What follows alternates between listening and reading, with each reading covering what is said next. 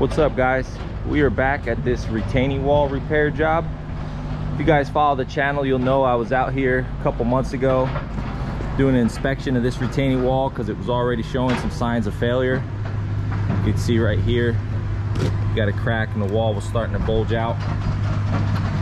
Well, it took several months to get the engineers to come up with a plan and for the township to approve it, but we are rescuing this retaining wall, so to speak. So far we have our 3 pillars and footings dug, rebar cages in and ready to be poured.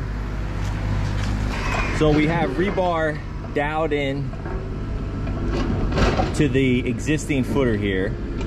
There's 12 pieces of rebar dowed in. They're spaced out every 12 inches, and then there's 10 of them going into the wall. And then our cage is built. There's 10 outside rings, 10, I guess, inside rings we'll call them. Then there's 16 uprights that go down and they spread out into the footing. And then the footing has its own rebar cage. The concrete truck's on its way. We're gonna pour the footings first. 2 days from now, when this concrete's nice and set up, we're gonna form out these columns with wood, and then we'll pour the columns. All right, it is concrete time.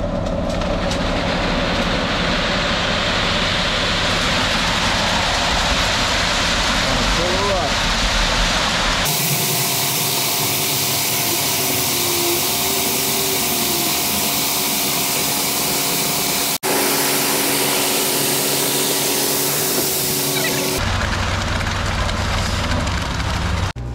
This is 10 yards between all 3, so each one's like 3 1/3, we'll call it. What I'm getting ready to do, let's see how it is. Oh yeah, it's getting a little tough. So what I'm getting ready to do, we're gonna leave all this a rough finish so the asphalt will have something to stick to, so we don't want that to be smooth. But I am gonna trowel out, and you can see I started doing it already, right around the cage, because what Chuck was working on over there, that's our wood forms, and I want them to sit on something nice and flat.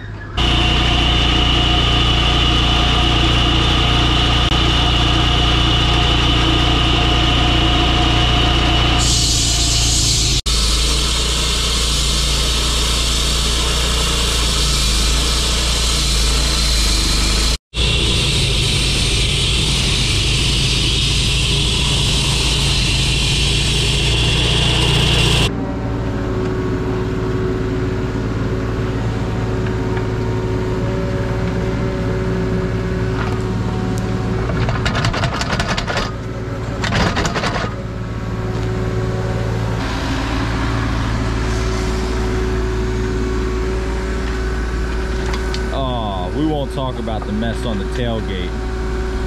See, if I would have did that, Corey's been throwing a big old fit. Since he did that, no big deal. You can see this is the existing footer. That's what we're tying into. We went down depth to 36 inches. And we need to be at least 5 feet out from the front of the wall. You can see we're like the tape measure plus that, I don't know, 66. And then our width, we need at least 6 feet wide, and we're about 6'4" wide. So that was the 4th hole, that went good. 5th hole we hit some rock, but we got that dug. The 6th hole, we ran into some concrete. And what we did was we just saw cut it around the edge. Now he's gonna break the excavator. Jeez Louise. I don't know why we bothered saw cutting if he was just gonna use it as a battering ram. Oh my God. There we go.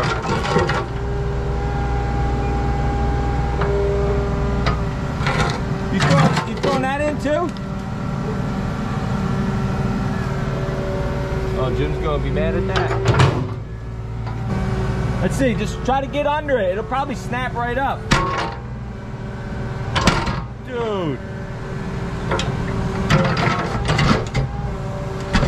There you go. Do that.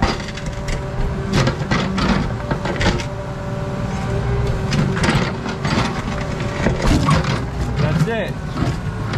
Piece of cake.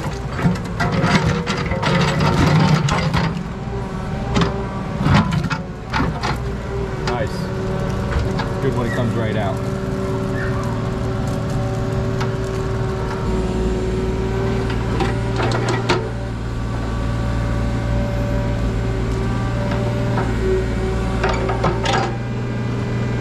So fancy.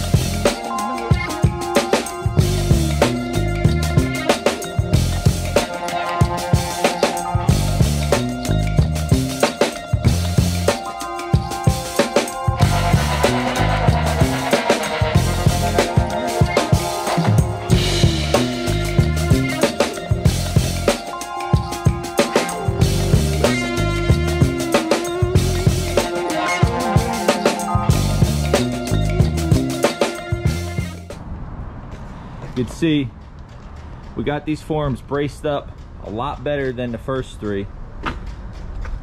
I made a separate video about that. I'll leave a link in the description if you didn't see it.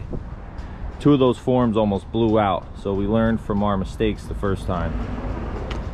We added these three cross supports and then kickers out on the sides and the front. So hopefully there's no surprises with this.